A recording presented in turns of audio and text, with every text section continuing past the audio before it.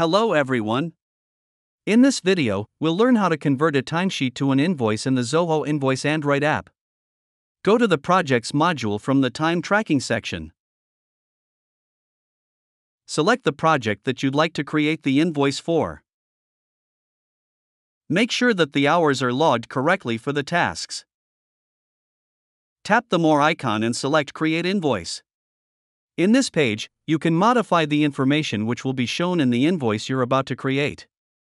Mark the checkbox to include all the unbilled expenses associated with the project.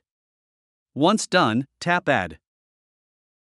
Now, you'll be redirected to the invoice creation page where the data will be populated based on the project. Go through all the details and make changes if required. Once done, tap Save as Draft or Save and Send.